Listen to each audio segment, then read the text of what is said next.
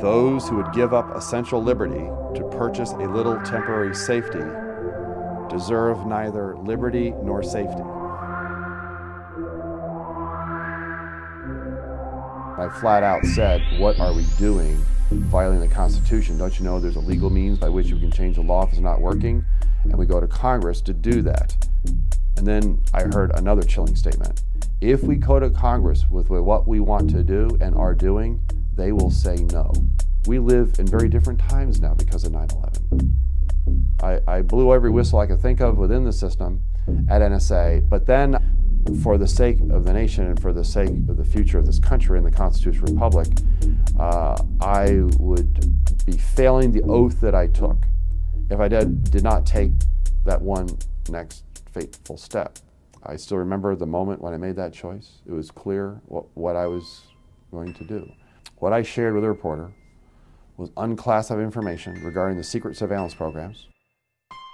And so, in November 28th of 2007, I was looking out of my bedroom window, and what did I see streaming across the front yard as cars were pulling up?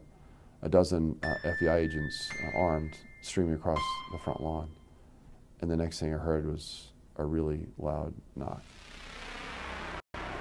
I was asked to show up at a classified FBI facility in the greater DC area. And when I arrived, they said, there's someone here to see you. I didn't know who that person was. It turned out I was the chief prosecutor on my case. He said, with great gravity, how would you like to spend the rest of your life in prison, Mr. Drake, unless you cooperate with our investigation?